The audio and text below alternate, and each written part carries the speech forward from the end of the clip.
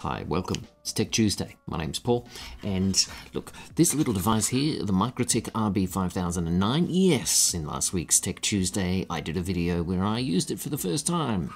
You came back this week because you wanted to see me use this one, right? The CAPsMAN AC.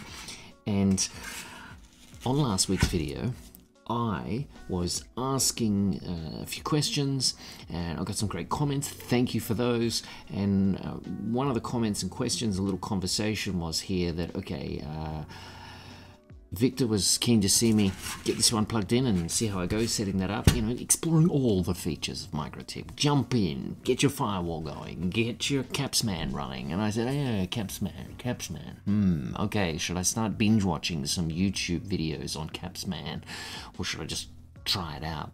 His suggestion, just watch only one video. Which one should I watch? I found it. So this is a bit of a weird video today. This is the video you should watch if you're wanting to set up CAPsMAN.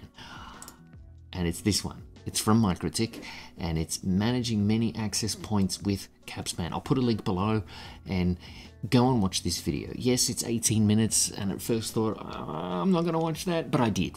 I watched it, and I'm telling you, you should do the same. So if you're brand new to CAPsMAN, go and watch that. And I am going to, for next week, follow the instructions in this video. So the 18-minute one from MikroTik, and I'll see if I can get it all up and running in less than 5 minutes. That's the promise. That's the kind of how easy it seems to be. So let's see. If you want some more MikroTik tech stuff and you're trying to set up CAPsMAN, go and watch the video in the description below from MikroTik. And next week, I'll follow the guide and see if I can really do it in less than 5 minutes.